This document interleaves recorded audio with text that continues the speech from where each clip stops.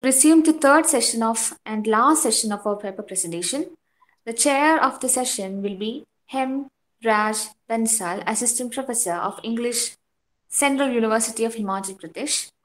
So the list of paper presenters in this session are Miss Mohana Priya M, Miss Noble A. Palia, N. Rama Gomadi, Mr. Nahid Hassan, Sagiriga Kotoki.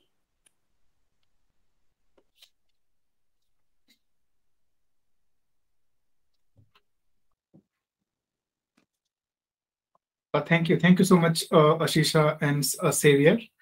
I'm sorry if I pronounce your name wrongly. So, well, in the very first place, let me thank this Cape Comorin Trust for providing me this opportunity to chair this session here. And the conference, which is being organized on aquatic literature, it is actually receiving a lot of attention. And then, yes, the subject happens to be quite unique. And the papers presented earlier and then presented offline, right? So the discussion about sea literature and then sea narratives, it was what was the focus in all of them. And in this session too, we are going to have 6 presenters. And then all those 6 presenters, they will be presenting, on different aspects of this, that is sea literature, and 1 or 2 from feminist perspective too.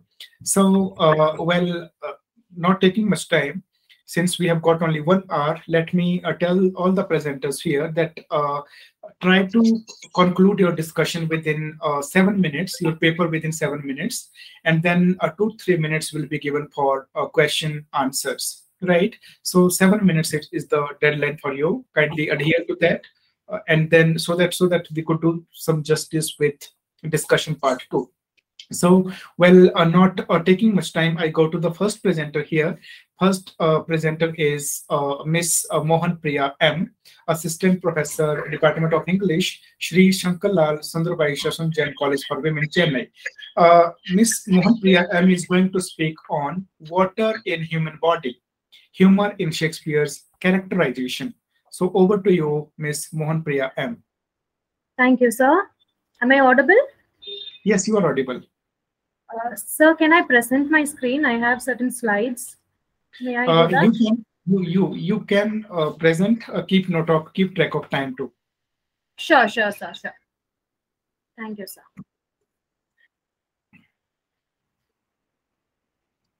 Yes, please go ahead. Yes, sir. Is my screen visible?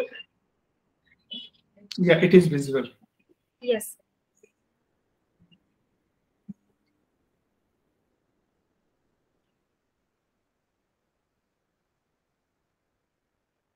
Yes, so good evening, everyone. I'm Mohana Priya from Sri Shankarlal Sundarbai Shasun Jain College for Women. And my topic is water in human body, humor in Shakespeare's characterization.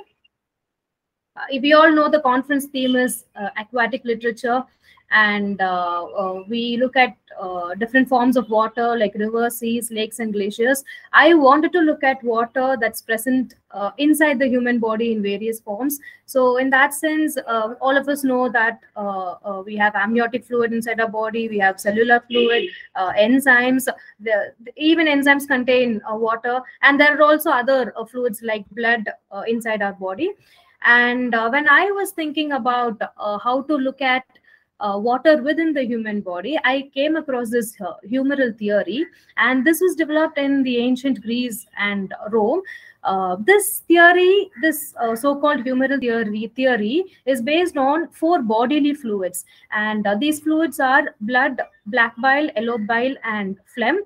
It was first proposed by Hippocrates, and he associated the natural elements like the earth, the air, the water, and the fire with the bodily fluids. So earth is associated with black bile, air was associated with blood, water was associated with phlegm, and fire was associated with the yellow bile, which is also called the choler. Later, Galen came and he started associating, apart from the associated natural elements, he started associating a lot of personality traits with these 4 humors or the bodily fluids. Now, according to Galen, if somebody who's got excess of blood, the person is called sanguine, and these are the traits of that particular personality: being social, being friendly, being happy, being youthful. So these are some of the traits related with blood. And these traits being false, being easily angered, being passionate, being intense about something, being brave, and all these characters are related to yellow bile.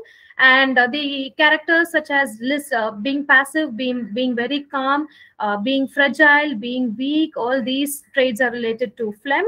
And being very sad, loving solitude, somebody who prefers darkness, all these traits are related to somebody who has excess black bile in the body. Now, coming to the theory says that there should be a balance among these four fluids inside the human body. If there's too much of imbalance, the theory believed, or Galen and Hippocrates believed, that if there is too much of imbalance in these humoral fluids inside the body, it might result in sickness in that individual. And if there is slight imbalance, for example, if a particular person has too much black bile, then the characteristics related to black bile, which is melancholic, being a lover of solitude, being introspective, all that particular person who's got excessive black bile would have these personality traits. That is what the theory is all about. And this theory held good till the Renaissance period, after which, with the advent of modern science, with the advent of modern medicine, slowly people started disproving this theory. But we have a lot of traces in the Elizabethan literature. And when we talk about Elizabethan literature, I wanted to show the textual references, wherein we can see references to these humoral theory when it comes to Shakespearean plays. So I've taken up two plays, namely Hamlet and Macbeth. Now, coming to Hamlet, the character Hamlet in the play, the character Hamlet, he portrays two dominant personalities. On one side, people claim him to be melancholic, whether it is his own mother, Gertrude, or his uncle father, Claudius, or his own friends, Rosencrantz, Guildenstern. They project, or they portray Hamlet to be melancholic. And we also know the reason for him being melancholic, because he has lost his father and his mother has married his own uncle. So we also know the reason for his melancholic nature. But the point here is there are textual references wherein Hamlet wishes to be a sanguine person. Now, sanguine is related to blood. Yeah, sanguine is related to blood, and he wishes to be a very friendly person, but he's not able to do that because he is most of the time drenched in his melancholy. Now, when I read through Hamlet again recently, keeping in mind the humoral theory, I found, or I guessed, maybe the reason for his madness might be this tug of war, wherein he wanted to remain a sanguine person. Sometimes he wanted to become a choleric person also, because he wanted to be argumentative in front of Claudius, but he's not able to do so. So this conflict between what he wants to be and what he does not want to be, maybe that would have also resulted in his madness. And I forgot to tell this point. These are the organs. The humoral theory also shows us that these organs are the storage organs for these bodily fluids. For example, blood is stored in the liver, yellow bile is stored in the gallbladder, phlegm is stored in the lungs, and black bile is stored in the spleen. We also have textual references wherein all these bodily organs are also mentioned in the plays of Shakespeare. Yeah, this is the introductory scene. And this is where his mother Gertrude questions Hamlet. She says, "Good Hamlet, cast thy nighted color off. Do not seek for thy noble father in the dust." So she's trying to tell him, come on, don't be so melancholic. Come out of your melancholy, because if anybody who's born will have to die. So I understand your love for your father. I understand everything, but see to it you come out of your melancholy. So she is also trying to portray Hamlet as a melancholic character. And we see a lot of I told you, Hippocrates attached a lot of attached each natural element with each fluid, each bodily fluid. So in that sense, melancholy or the yellow bile was related to earth. And we see Shakespeare mentioning the word earth or its variants, for example, earthly or muddy, 23 times in the text. And Hamlet wants to show, or wishes to be a sanguine person. And in a lot of his dialogues, this word air is mentioned or blood is mentioned. And these words show that he wishes to be a wishes to remain as a sanguine person. And this is again by Hamlet to Horatio. And blessed are those whose blood and judgment are so well commingled. So he wanted to be somebody who's sanguine, who's got wisdom, but he's not able to do that again because of his melancholy. Moving on. And he portrays Claudius as a person who's dipped in collar, which means somebody who's very argumentative, who's very aggressive. Yes, this is how Claudius is portraying Hamlet. There's something in his soul over which his melancholy sits on brood, and I do doubt the hatch and the disclose will be some danger, which for to prevent I have in quick determination. And the dialogue continues. So Claudius also believes that he is into his melancholy, he is feeling sad, and that is why he is becoming mad. And this is by Hamlet, my wits deceased. Hamlet also agrees that he is not in a balanced state. His mental condition is unstable and he is not able to take decision. He is not able to act immediately. He keeps procrastinating things, and he is also aware of that because he also believes that something within him is disturbing him. And towards the end only we find these lines from Hamlet. This is at Ophelia's burial, wherein he says, "I'm not spleenative and rash."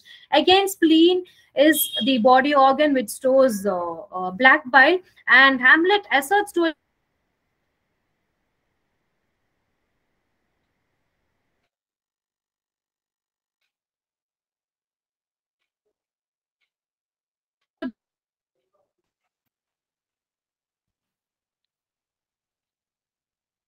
the end of the play that he doesn't want to be a melancholic person. Where the yellow bile is stored, and yellow bile refers to a person, a choleric person who can take decisions immediately, who can execute actions immediately, who can be aggressive. So he repents that he is not able to, or he does not have that particular organ to contain yellow bile, so he's not able to be aggressive. And pigeon liver is a very small liver. Of course, he's got that sanguine nature, but sanguine nature is being dominated by his melancholy. So that is why Anderson the critic has pointed out, saying Hamlet is feeling sad, or he's asking himself why he's got only slight characteristics of being sanguine, and why is he not able to be a choleric person. Therefore, looking at Hamlet using the lens of humoral. Yes, sir. I'm sorry. You need to conclude now. Yeah, I'm concluding, sir. So looking at Hamlet through the lens of humoral theory, of course, we see a lot of textual references relating to mentioning words such as blood, earth, air, and we also see his conflict wherein he wants to be sanguine and choleric on the one hand, and he does not want to be melancholic on the other hand, whereas he remains as melancholic throughout the play. Only towards the end he is able to partly come out of his melancholic nature. So this is with Hamlet, and it moves on with it goes to Macbeth and Henry Part 4 also. Due to time constraints, I'll conclude here. Okay. Thank you so much. Well, thank you, Mohanpriya. Actually, you explored very well this theory of humors, how it actually took its journey from Greek times and then to Elizabethan age, right, during the Renaissance period, and then how later on we find Ben Jonson coming on the scene and then using this theory of humors in a great deal, right? Now, I was interested actually in when you were saying water in human body. Okay, fine, you were looking at water from that perspective of biles, actually yellow bile, black bile, etc. Otherwise, I was looking at other things too. For example, the way some of Shakespeare's plays, like Tempest, for example, it has been set actually, most of which is set on a sea, has been set on a sea. Anyway, well, I really liked your presentation. But then it is the same play. You talked about Hamlet, which has also been termed as a great artistic failure, right? Yeah. Because of that indecisive nature of Hamlet, right? Because he's not able to take that decision, and it is for this reason that you would find that see, what he goes on thinking is that, well, if I kill my uncle right now when he's sitting in a worship, he will go directly to heaven. So he's inactive there. My question from you is, what, according to this theory of humors, is responsible for that indecisive nature of Hamlet in the play, right? What do you think that why he is so indecisive that he is not able to act right? He goes on thinking, but he does not act ever. Would you like to comment on this? Yeah, yes, sir. I think that nature of being melancholic is actually leading him to be indecisive, because melancholy comes along with insanity. And if somebody is not sane, then whatever decision we take, I don't think we will be in a position to execute it immediately. We will start to rethink. We will stop for a while. We will again ponder whether it is right or wrong. So I think that melancholic, the humoral melancholic trait comes along with insanity, and that insanity is the reason for his indecisiveness. Okay, my second question, which I would like you to actually respond briefly. Why did you choose tragedies here? Why not comedies? Because you would find that the element of comedies is in abundance in, element of humor is in abundance in comedies rather than in tragedies. I'm not denying it is not there in tragedies. It is there, of course, right? Because it gives you that comic relief, right, in a tragedy. But your choice, I'm just talking about your choice. Yes, even in Merchant of Venice, when I was reading through Shakespearean plays again for this purpose, I also went through Merchant of Venice, and I was able to relate Shylock again with the Collar personality. He's being argumentative, he's being passive, not passive, he's being passionate, he's being intense in whatever he does. So he also is being portrayed with all these choleric traits. Of course, we can apply the humoral theory to comedy, but I wanted to talk about Hamlet in particular, because the play is my personal favorite. So when I looked at Hamlet, I was able to look at Claudius and Hamlet especially. So we had a lot of textual references referring to the character of Hamlet, and so I was sticking on to Hamlet's character. Okay, Mohan Priya, you wonderfully answered, and thank you so much. I hope audience enjoyed listening to your paper. Thank you so much. Thank you, sir. Well, I proceed to the next presenter now. The next presenter with us is Miss Noble A. Palik, right? Assistant Professor, Department of English, Sacred Heart College in Kerala. And the title here is William John Banville's The Sea as an Ocean Narrative. So over to you. Dear all, good afternoon. Am I audible to you? You are audible, ma'am, but not visible. You are partially visible. Okay. If you tilt, yeah, it is fine. Am I visible right now?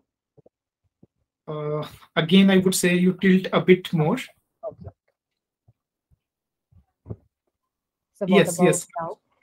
Okay. Yes. Now it's perfect. Please go ahead and then keep this track of time. You have got 7 minutes. Okay.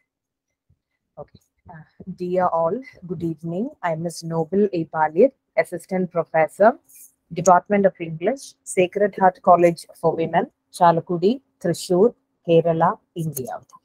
I'm here to present a paper entitled William John Banville's The Sea, 2005, as an Ocean Narrative.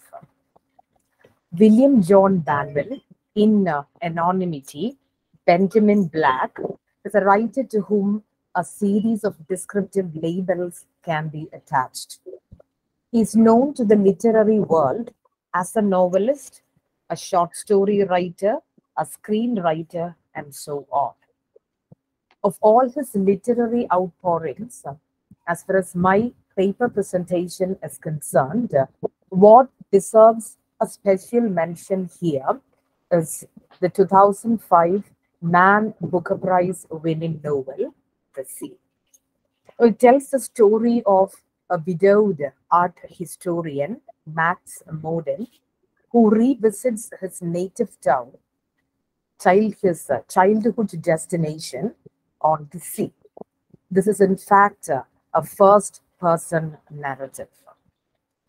The story, of course, is set in part in an Irish seaside village, and the protagonist, Max Moden, is aged 60, and he is presented as being thoroughly disillusioned, completely devastated, emotionally overwhelmed, and utterly frustrated by his wife's death due to cancer. When the novel begins, we find Max standing looking at the sea. And when the novel ends, we also find him standing looking at the sea. The sea in the novel is laden with imageries, both symbolic and literary significances. The sea is depicted in the novel as an ironical object that has the power of both healing and hurting. In the novel, we find that the protagonist, Max Morden, travels to the sea 3 times in his entire life. The first time in his childhood, the second time during the illness of his deceased wife, and for the third time after the death of his wife, Anna, and this final visit to the sea is with his daughter, Claire. We can see in the due course of the novel that the sea becomes a symbol of womb warmth for Max. The novel abounds in sea imageries. Having positioned himself in the littoral zone, Max Morden looks forward to the sea as a means of escape from the troubling realities of his life, from his current life situation. Being near the sea, he gets the chance to document the tides of grief currently experienced by him. Sometimes the grief hits and roars. Sometimes it is calm and quiet. The crests and troughs in his life are all, in essence, typically suggestive of the volatile, unpredictable, and indifferent nature of the sea. There is also yet another evidence in the novel. He labels himself and his daughter as vessels of war. He employs the metaphor of ship and seafaring in the dark autumnal night. Max Morden successfully conveys the very essence of his suffering spirit as he floats on the sea of grief and memory.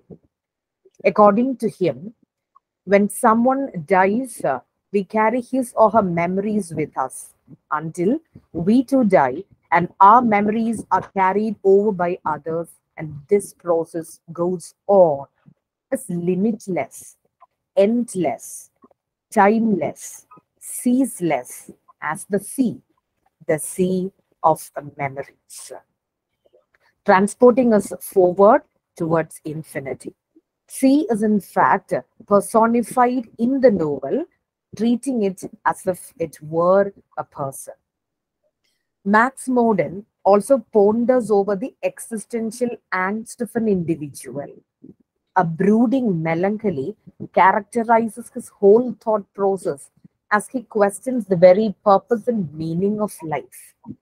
He fails terribly to decode the mysteries of life, just as we are ignorant and unaware of the mysteries that lurk beneath the vast expanse of the sea. As I mentioned earlier, the novel is set by the sea. It is typically a sea fiction.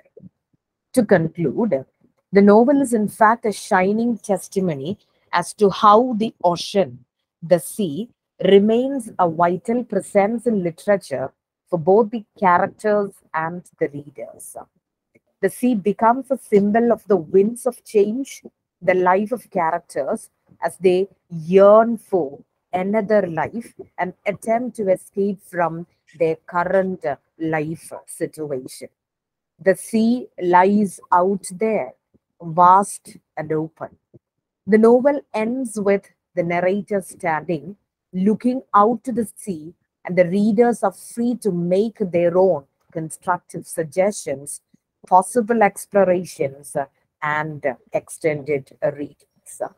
Let me quote let me quote a few striking sentences that one finds towards the end of the novel. He exclaims, "Well, It is no matter. There are other things I can do. I can go to Paris and paint, or I might retire to a monastery, pass my days in quiet contemplation of the infinite, or write a great treatise there. Oh, yes, life is pregnant with possibilities. Thank you. Thank you so much, Miss Nobile Palit.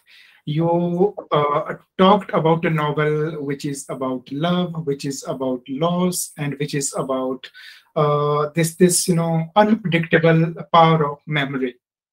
You talked about narrator Max Modern, right?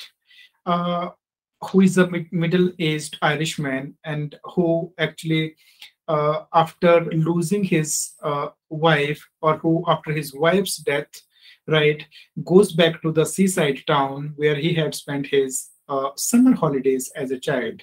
And then it is something for him which is a retreat from the grief and from the anger, right? And at the same time, the emptiness that he feels around him without his life partner. Now, as far as I could understand your that is this paper, the sea as such, it does appear as a companion when it comes to looking at the sea.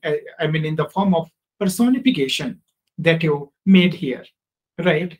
Now, how far you actually agree with this, right? That the sea in this novel, it acts as a redeemer, it acts as a reliever, or it acts as a healer to the narrator who loses interest in life after his wife's death. This question from you. I mean, see as healer. Would you like to comment on it?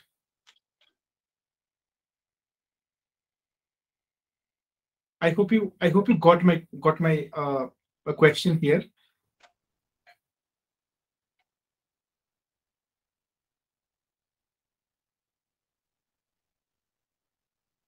Yes, Miss Palit. Would you like to respond to what I just said?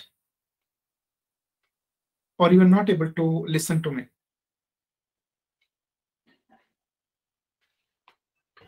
So, ma'am is on mute, I guess.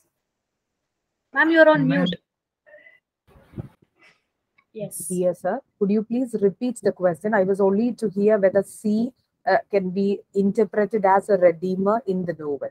Yeah, redeemer can, or healer for that matter, right? Because after all, it is a sort of cathartic experience. Okay. See, I hope I have already made a comment with regard to the function function played by the sea in the novel. In the due course of my presentation, I did articulate a point this way. In this novel, the sea is treated as a symbol and is seen as a womb warmed by Max Modern. So I hope I can definitely agree with your statement. Okay, thank you so much. And then yes, it is in the same novel that he says that, oh, the past beats inside me like a second heart. So he actually wants to overcome, right, what happened with him in the form of his wife's, that is death, and then eventually how he tries to cope with that, right? So thank you so much, ma'am, for your presentation, because here we are looking at sea as a companion, as a friend in times of adversity. Now let us thank you so much. Let us go to the third presenter. Third presenter is N. Rama Gomathi, Research Scholar, Department of English, St. John's College. And then the title of the paper is Fall of Civilization in Quest of Water, Ecological Aspect in J.G. Ballard's The Drought. Over to you, N. Rama Gomathi. Good evening, everyone. I'm Rama Gomathi, Research Scholar from St. John's College, Tirunelveli. The topic I'm going to present is Fall of Civilization in Quest of Water, Ecological Aspect in J.G. Ballard's The Drought. James Graham Ballard was one of the most influential English author of the late 20th century. And he was born in Shanghai, and he spent most of his childhood period in Japanese imprisonment camp during the Japanese-China War. And this tragic period has had a profound impact on his life and future writing career. And J.J. Ballard's The Drought is the third work in his trilogy. The others include The Wind from Nowhere and The Drowned World of climate fiction. And these novels were published in early 1960s. As the primary examples of climate fiction, The Drought, this novel, stands out in the series as a novel in which the catastrophe is fully caused by human actors. And Drought, being the third novel of this climate fiction, that envisions a future society which is ruined by the evils of the capitalist world order. And this novel recounts Ballard's vision of a world running out of water.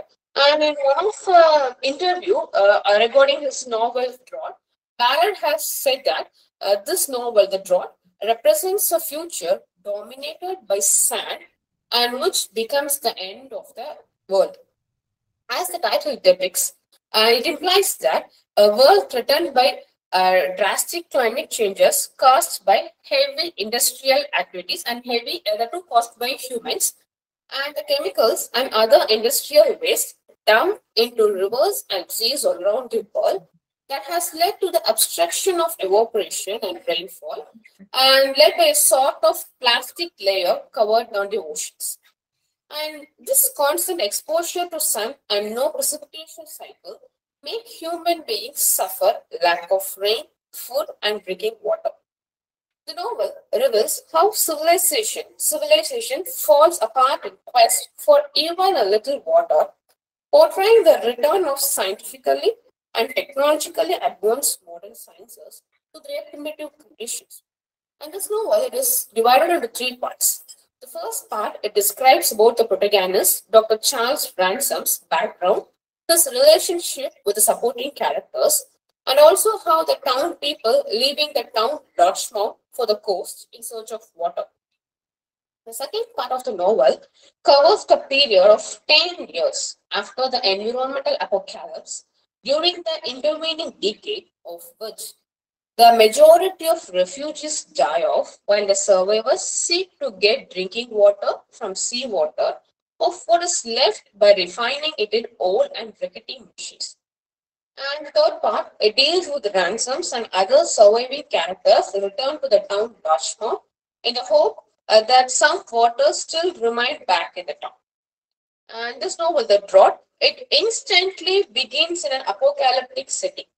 The author delineates how a landscape changes over time and how the changes influence the human psyche. Ballard had tried to show that human beings are affected by the changing world so much as they transform the planet into a devastated land. The more the river dries up, the more it destroys the communities of fishermen whose lives are maintained by its flow. And thus, every individual fall apart from the society and get lost in time. The sun beats down on the burning earth and evaporates the spirit of man. The protagonist feels that everything is down to drain. Memories and sentiments are washed away. And needless to say, money is replaced by water in this apocalyptic world. To say differently, the lack of water transforms humankind into something evil. And Ballard evinces that this destruction of the natural world corrupts the human spirit more and more, which can be cited by the fight in an incident in the novel, which can be cited between the fight between the fisherman and the churchman, when the former, that is the fisherman group, burned churches, and the later churchman group set fire to some of the houses in the town. So people who do not recognize the connection between themselves and the nature burn the town that is already perishing due to the drought. When the fighting groups burn the town, Ransom and other remaining people cannot help them, but they try to escape to the coast. Ransom says on the coast that water, which has been exploited completely carelessly until the drought, is now being preserved by the military force. And the military people actually they have been preserving it, and they do not allow everyone. So, as who try to pass the fences, double wire fences, without the permission, without the knowledge of the military people, they shot down to death. And although the survivors are closer to water, though a little on the coast, they still feel distressed and hopeless because time, together with the drought, has eroded all their past and future, and they feel that they are buried in the salt dunes. The concept of time becomes meaningless on the coast. This time because people are disconnected from their past. Their memories have faded away for the sake of survival, and the world is stripped away of the meaning and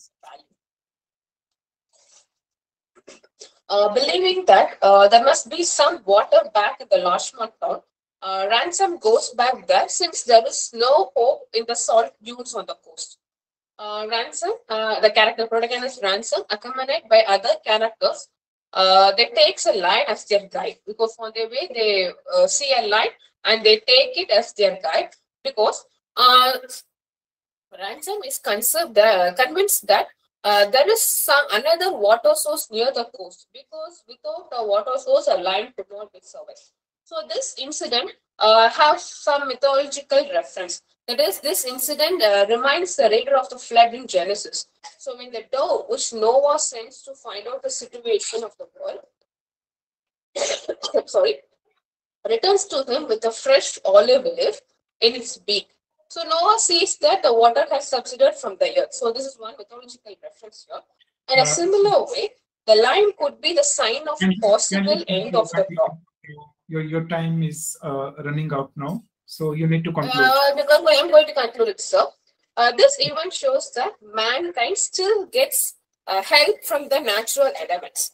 And the novel ends with Ransom's constant hope for flowing river in the large world. Tired out in his quest for water, Ransom merges his outer journey with his inner journey. Ransom's completion of his inner journey refers to a concept of self-realization. Self-realization refers to realization of humanity's inherent qualities and to the formation of internal connections to other parts of the universe, thereby providing ecological consciousness. Ransom is now a self-realized human being since he identifies his ego with nature, enlarging the boundaries of his self beyond the skin. To conclude, the fictional dystopian function as cautionary tales that warn people about their political, social, cultural, religious, and industrial senses in their relationship with natural world. The novel discloses that environmental catastrophe does not happen overnight, which makes it takes a while to reach its apocalyptic level. It is true that humanity is inseparable from nature, and this is completely and properly understood. Human beings will realize that doing harm to nature means hunting or hurting an integral part of them, and thus will give up injuring nature uncontrollably. Thank you, sir. Okay. Thank you, Ramaji. Now, well, you talked about J.G. Ballard's this novel. Now, J.G. Ballard, he didn't exactly predict California's current drought, right? We know that it happened in California recently. Now, he didn't predict it, as I'm saying, in his 1964 novel, for example, the Burning World, for that matter, which later was renamed as The Drought, right? But like so many of his books, right, it does obviously carry those hints about humanity's accelerating race to, stay ahead of nature, right? Just a small query from you, if you would like to respond, right? Do you think this science fiction novel serves as a cautionary tale for the humanity to harness natural resources judiciously so that we do not face this terrible dystopian future as projected in this novel? J.J. Barrett, he has written as a Sorry, sir, there is some technical issue. I could not hear you properly. There's a breakdown at the end of the question. Can you please repeat the question? I'm saying, do you look at this novel as a cautionary tale? Yes, Something. of course, I look at it as a cautionary tale while reading it, because now we are facing water problem, right? So we get an awareness that we have to preserve water. So these fictional catastrophes serves as a cautionary tale, sir. I accept it. Okay, thank you. Thank you,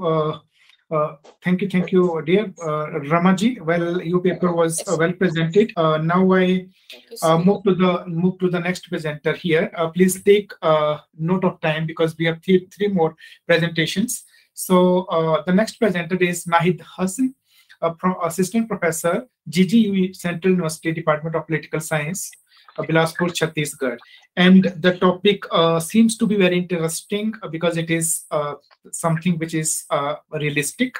It is the business of water and suffering of the masses, looking it through the Coca-Cola company in Kaladera, Rajasthan.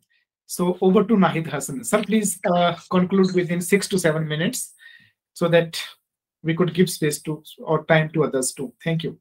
So thank you, sir. Good evening to everyone. I'm sorry, I mistook actually for a male, Nahid Hassan. Okay, ma'am, please continue. Okay. The Coca-Cola Company is a multinational company based in America. It is founded in 1892, and it is the largest selling beverage company in the world based in United States of America. It is largely known for producing Coca-Cola. It sells non-alcoholic beverage across the globe. It offers 500 brands and 3,500 beverages in nearly 200 countries. The brand Coca-Cola includes so many brands across the globe like Costa Coffee, Fanta, Dasani Waters, Nectars, and it continuously introduces new beverages to meet the taste of the masses.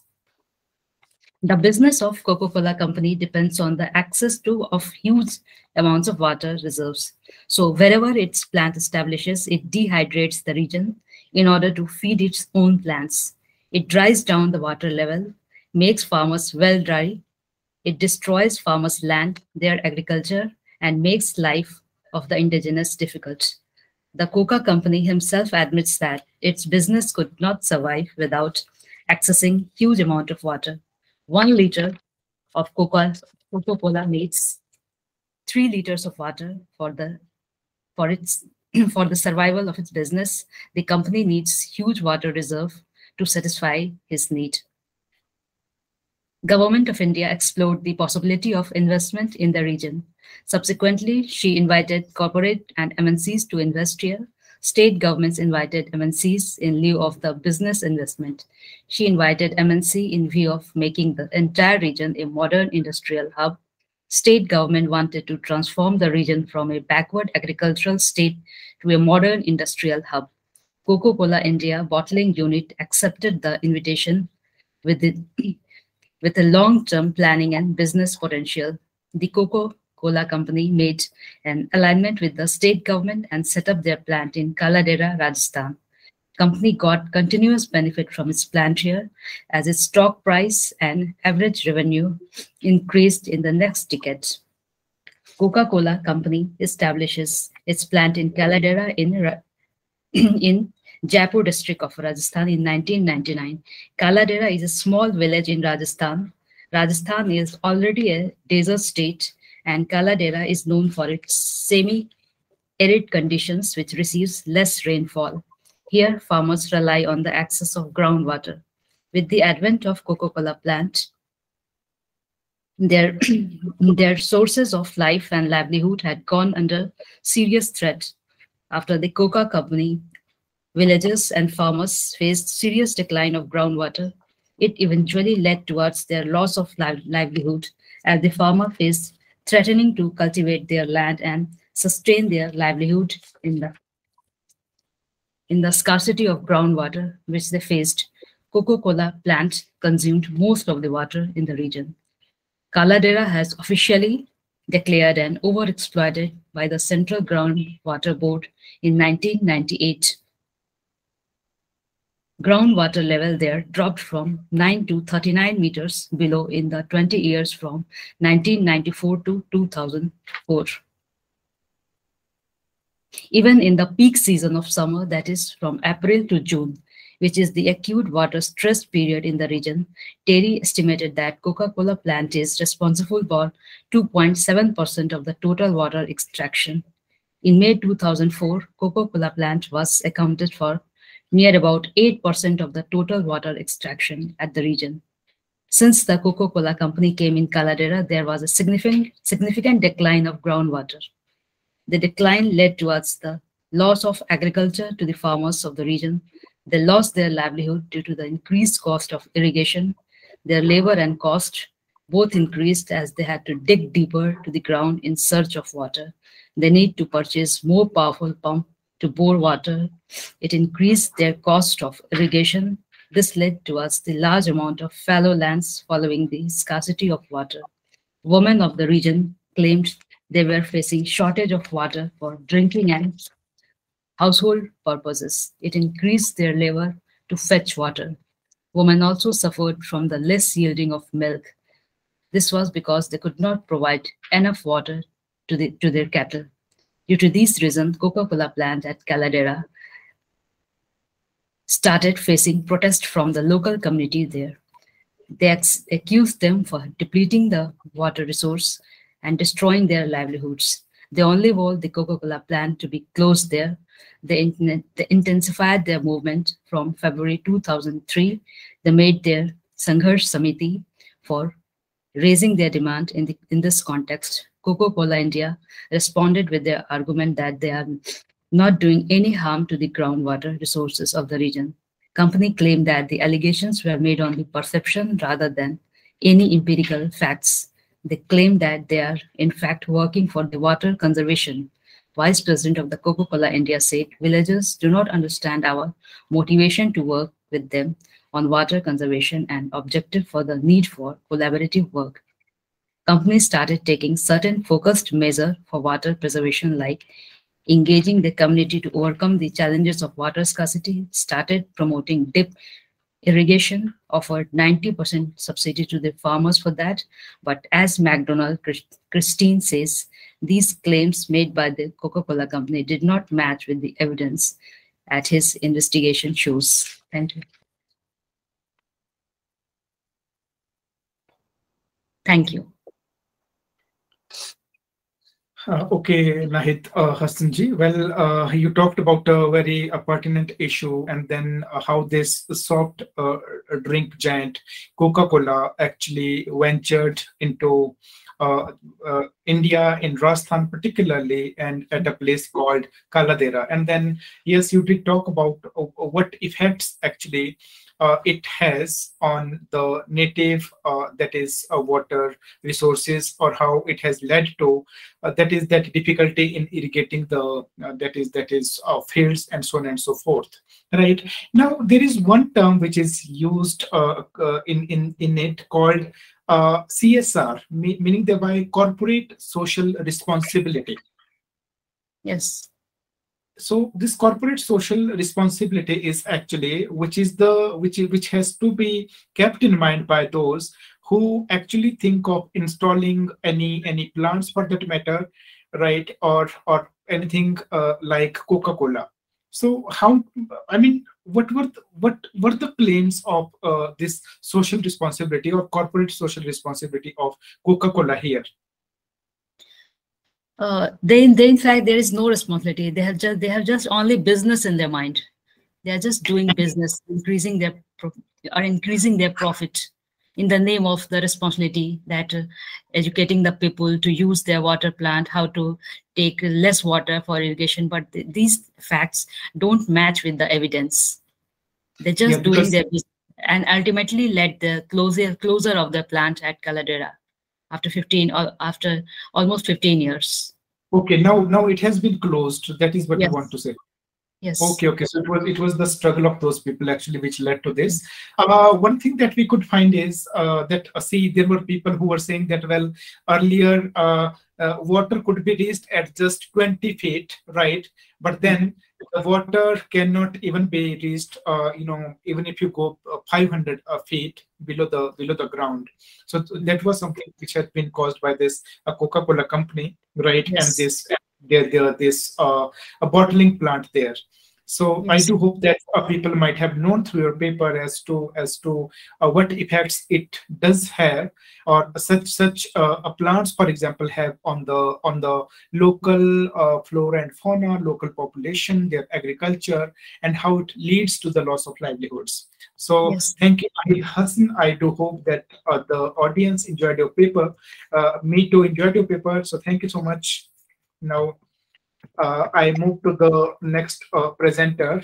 Next presenter is Sagarika Kotoki, Assistant Professor, Department of English, Assam Don Bosco University, Sonapur, Assam. So the title here is Matrimony, Marriage and Marital Rape, a reading through Shashi Deshpande's The Intrusion. So over to you, Sagarika Kotoki. Please try to sum up your findings in 5 to 6 minutes. I'm sorry, I'm because you people make many efforts. You work hard to prepare a paper, but then yes, this is time and again that we come across these time constraints. So Sagarika ji, kindly try to accommodate. Over to you. Okay, sir. Thank you so much. Good evening, everyone. So my name is Sagarika, and I'm actually presenting a paper that is titled Aquaphobia and an Immigrant Author, reading through Rohinton Mysteries, Swimming Lessons. So there is a small technical glitch actually. Yeah, the title. No, actually, sir, that was my mistake. Like I participated in 2 conferences.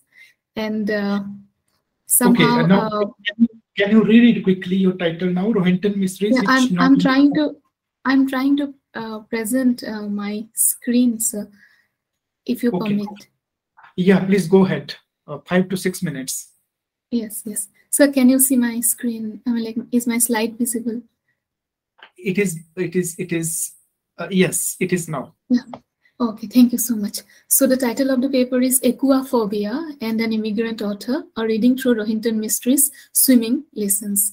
So this is a brief overview of my presentation, and then I will directly introduce the author. Rohinton Mistry was born in Bombay in 1952, and he moved to Toronto in 1975. And then from his collection of short stories, I have chosen a short story called Swimming Lessons. This is the final story in his collection, Tales from Firozshah Bagh. And in this story, actually, Rohinton Mistry tries to come to terms with a different culture, a different life as an immigrant. And the topic that I have chosen, if we see the traditional or conventional reading of most of Rohinton Mistry's works in general and Swimming Lessons in particular, it actually it is read as a story about the idea of the experiences of diasporic writers. And this is a kind of a part of that, the canon on diasporic literature. But I have also come across when I try to understand the story. In the entire story, he actually uses water or imageries related to water, as markers to differentiate his experiences both in India as well as in Canada. So this paper is an attempt to study the water imageries in the text with an understanding of his quote-unquote dislocation and identity. So these are the objectives of the study, and I'm basically focusing on the study of water, how he is trying to talk about the imageries, or maybe his concern about ecology and environment. And this study is primarily based on the close textual analysis. And now the paper has 3 parts, so I will be I'm just rushing in. And first we are looking into the idea of aquaphobia, or the narrator's for water. And then second part, I'm trying to understand how he's concerned about water in terms of its ecological kind of, or environmental kind of issues. And finally the imageries. So trying to understand his fear if we read the story, we see that the story focuses on many elements that are often seen in the life of a new immigrant through a use of parallel stories, so imagery and effective diction. Firstly, the story is interesting in the way it flashes back and forth in the protagonist's mind, and Rohinton Mystery effectively shows the difficulty an immigrant faces when making a transition into another urban environment. However, the narrator, we find, there is a detailed narrative on his swimming lessons and the subsequent episode. So I quote from the text: "I have Monday night to look forward to my first swimming lesson. And when he went to register, the lady asked him, 'Are you from India?' She asks, I note, 'Is swimming not encouraged in India?' And he said, 'On the contrary, most Indians swim like fish. I am an exception to the rule.'" So basically, he was not very comfortable with the idea of swimming, but then he wanted to learn, and he never learned to swim. Although he stayed, when he was in India, he stayed very close to the beach, but then he could not learn. And from this narrative, we get to understand that the narrator has multiple reasons for not learning how to swim. However, finally he decides to learn swimming, but then that turns out to be disastrous. As he writes, "We are shown how to grasp the rail and paddle face down in the water, 15 feet of water. It is so blue and I can see the bottom. It's too late to back out. Besides, I'm so terrified I could not find the words to do so even if I wanted to." So when he really started his swimming lesson, he wanted to back out. And 15 feet of water, that was something that he was really terrified. And he was also able to understand that the instructor, he does not value the lives of non-white immigrants, because he felt that for simple shallow levels of swimming training, the instructor chose the whites, and then because he was a non-white, for 15 feet it was he who was chosen. Maybe the swimming pool is the hangout of some racist group. So here we can clearly see how terrified the narrator was, and this fear is also linked with the fear of an immigrant. And he remembers something very significant. When the moment he entered to join the swimming class, there were 3 white teenager boys. I quote, "As I entered the showers, 3 young boys, probably from a previous class, emerge. One of them holds his nose. The second begins to hum under his breath, 'Paki, Paki, smell like curry.' The third says to the first 2, 'Pretty soon all the water is going to taste of curry,' and then they leave." So this is something that, from our understanding, we can consider it as a kind of discrimination that every immigrant, or maybe most of the immigrants, have to actually, racial discrimination that, they experience. And the thought of the next swimming lesson actually sickens him, and then this time it was more scary. And finally, he kind of stops going for the swimming lessons after attending 2 classes. But there is one, kind of experience when he was cleaning his bathroom inside the bathtub. He just tried to close his eyes, hold his breath, and then he, all of a sudden gathers all his strength to kind of face it. And maybe this is where his kind of journey, his self-realization, or maybe journey inward began, where he knew that he is the only one who can be his best friend, or maybe the best help, and he himself should be the his own supporter. There in an kind of a place of strangers, he is the only person who can help himself to overcome his own fears. And then he also says that when successfully he could stay there in underwater for some time, and he says, "I come up, refresh my lungs, examine quickly the overwater wall of the washroom, and I go in again. I do it several times over and over." Now he has started enjoying this, and he says, "The world outside the water, after I have seen a lot of it, it is now time to see what is inside." And this is the time when he was also writing a book about his own experiences as an immigrant in Canada. So next part is the ecological concern. To sum up, I will very quickly finish it. We find a lot of references where he compares, the seawater near the beach in Bombay, where for every occasion, cultural, traditional practices, religious practices, the water was used. And there are some quotes from the text. I would quickly read it. The sea of Chopati was fated and to endure the finals of life's everyday functions. It seemed that the dirtier it became, the more crowd it attracted. Too many religious festivals also use the sea as a repository of their finales. We use the sea too to deposit the leftovers from Parsi religious ceremonies. He belonged to the Parsi community. After Grandpa died, some of his things were flung out to sea. So there is a long narrative how water is kind of considered to be, especially the seawater, becomes a repository for everything. And then the water imagery is recurring in my life. He himself writes in his narrative, Chapati beach, swimming pool, bathtub. So its journey starts, his childhood to his adulthood, from the beach to the swimming pool to the bathtub, where eventually he himself, try to overcome that fear successfully.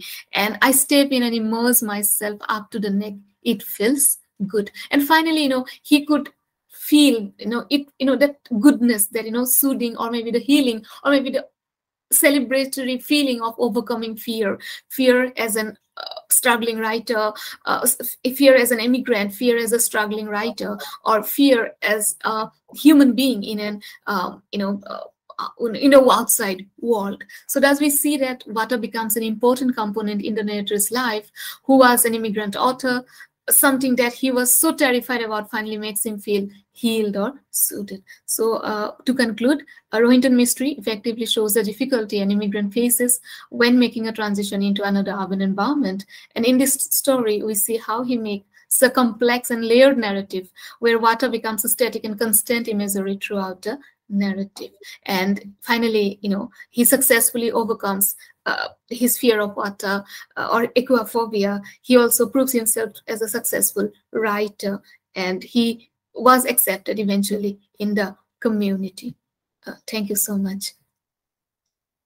Oh, thank you, Sagarika ji. Well, as far as your paper was concerned, well, I really liked how you try to make an analogy between this swimming that the writer is actually afraid of in Canada, and then yes, simultaneously what I could find is that, well, it is also related with how an immigrant also tries to find problems in adjustment in a foreign land, right? And you also said how he was also simultaneously struggling with writing at that point of time, and how later on he became an established writer.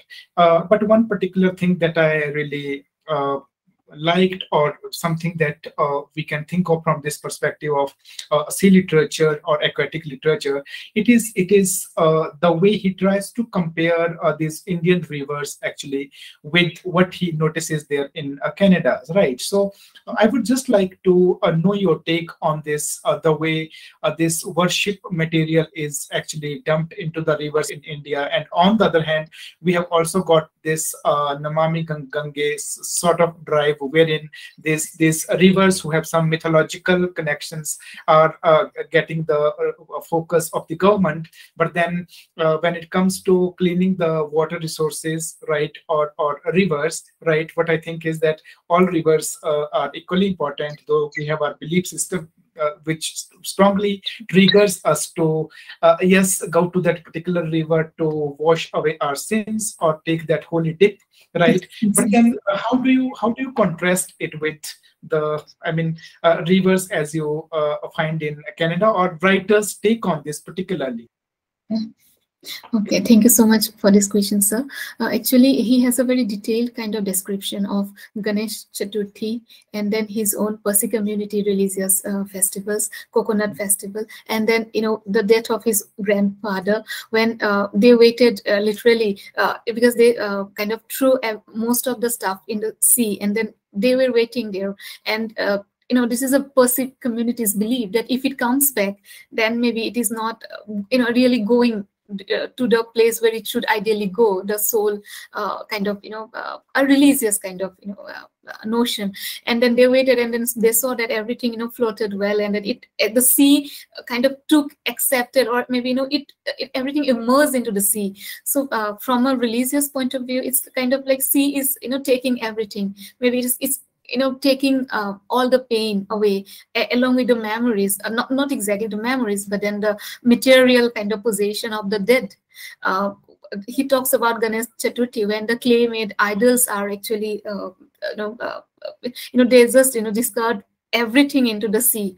And then he, again, when it talks about water in Canada, especially with reference to the swimming pool, he remembers that it is crystal clear water. And he also says that Chopati Beach, I did not learn swimming because it was too filthy, and the more dirtier it was, the more crowd it attracted, as he mentioned. So the comparison is clear here. Thank you so much. So it is like, how do I conclude your paper is that let us look at it from an objective perspective. Even if you belong to a country which has got so much religious significance of rivers or so, and not from a sentimental perspective, right? So that is what I conclude from your paper. Thank you, Sugarika-ji. Your paper was really good. Now over to the last paper presenter here, Dr. Vikas Lathar. He's from Haryana, and he's going to present his paper on, I don't know about the title of the paper. I request Vikas Lathar ji to introduce himself and also talk about his paper and the title, and then you have got just 6 to 7 minutes, sir. Dr. Vikas Lathar.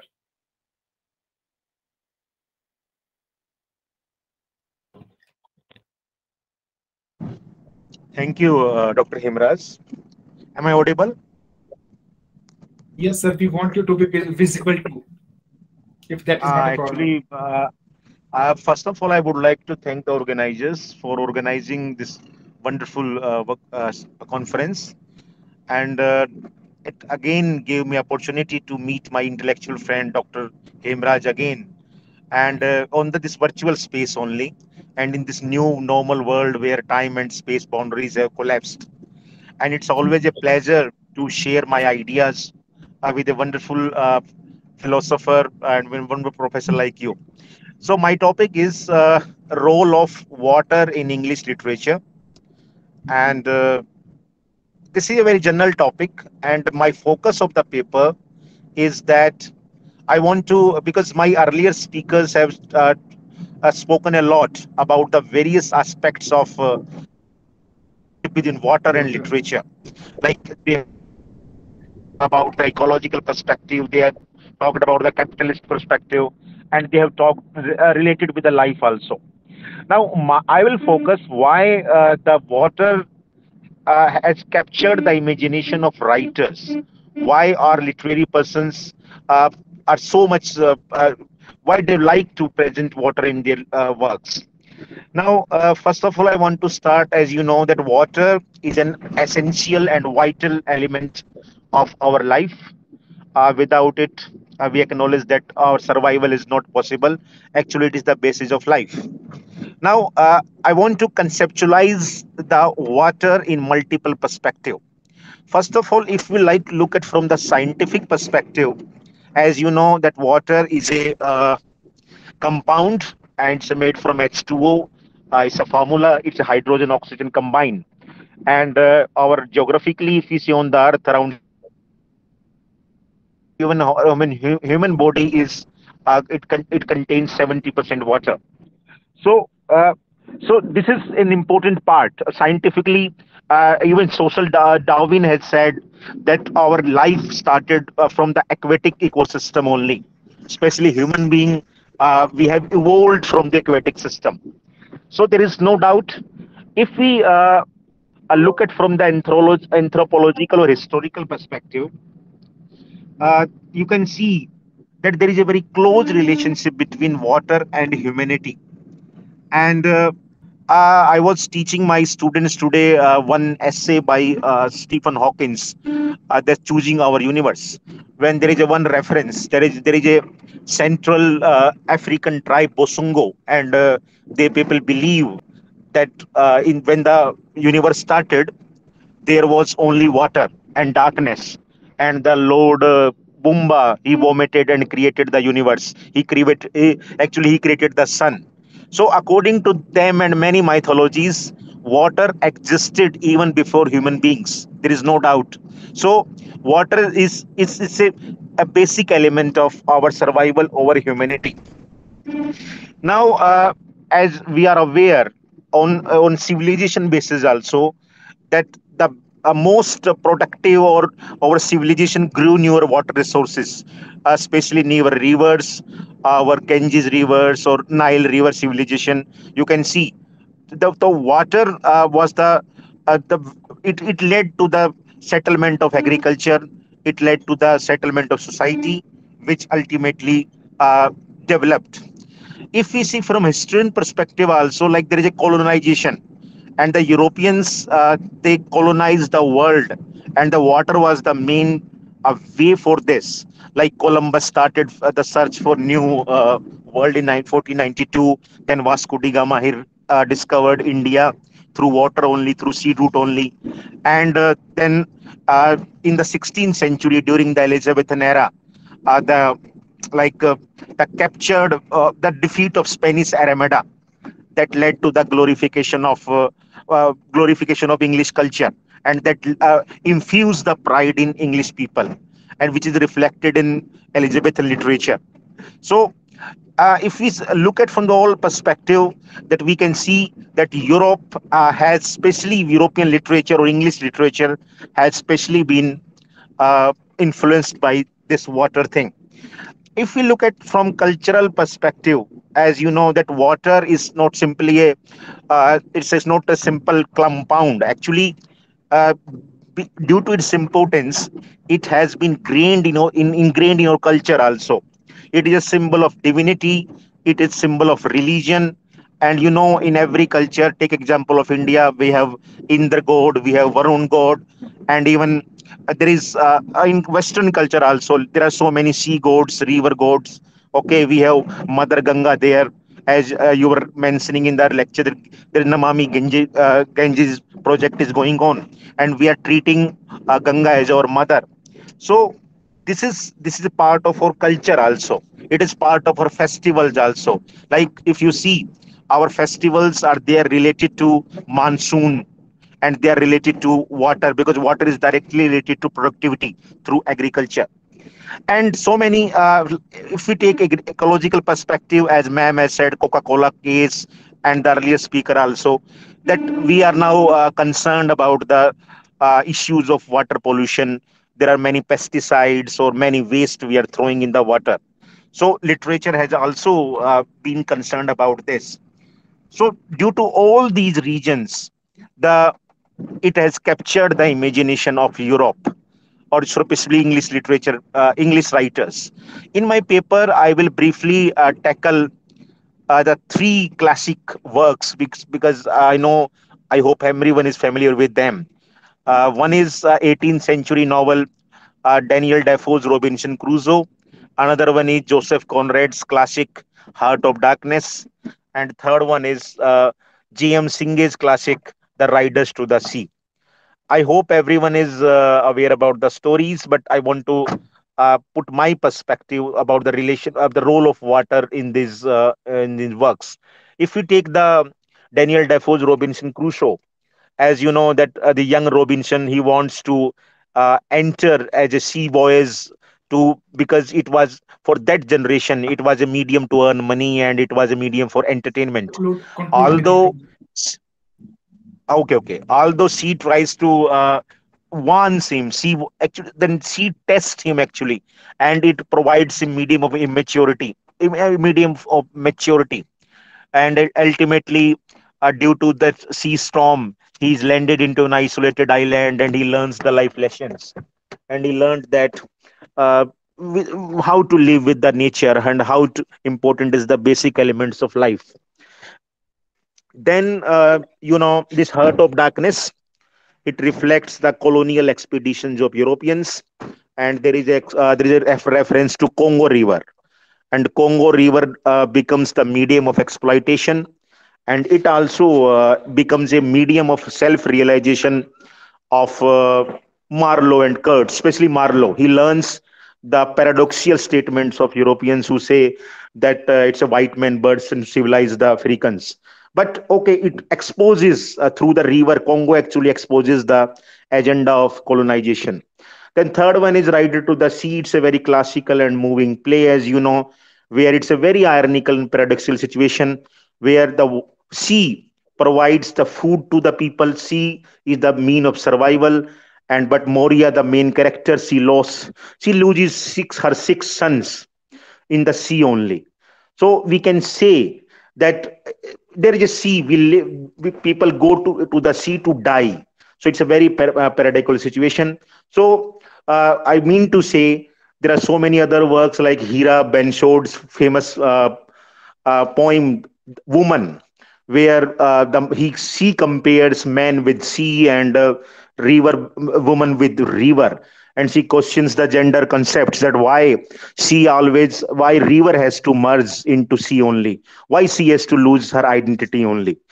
And there is a famous Dover Beach poem, as you know. So into I want to conclude that because literature is a cultural product, it's a cultural expression, and water is an essential element of our culture.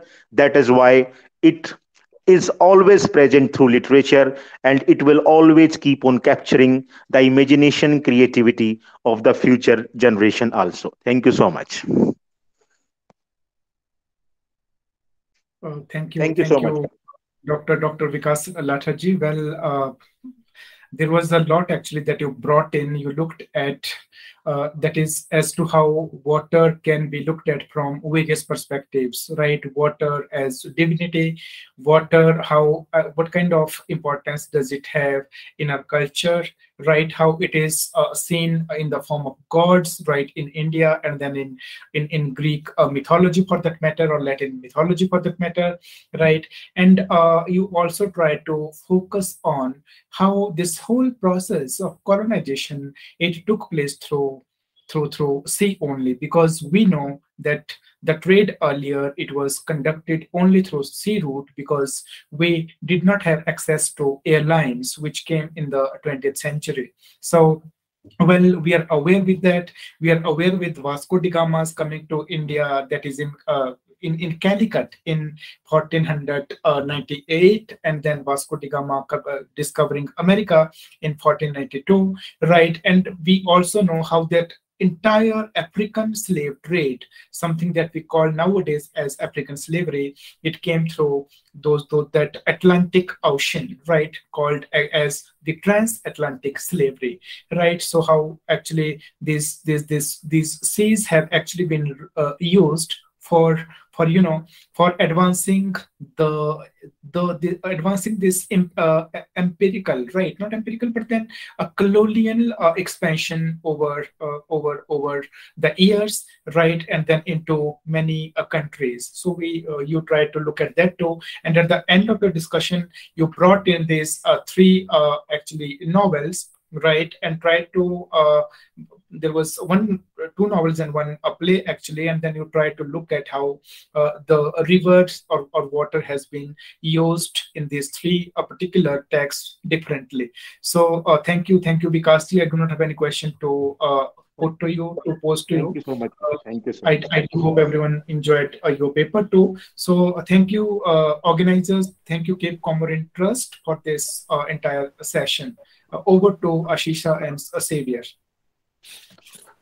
With that, we have come to the end of final session of paper presentations. Thank you so much, Mr. Hemraj, for your valuable presence. Thank you.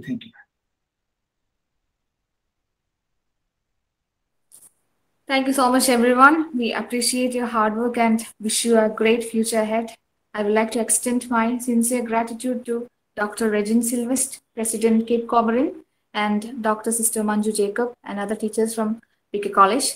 I would also like to thank other professors and research scholars from other colleges. Thank you one and all.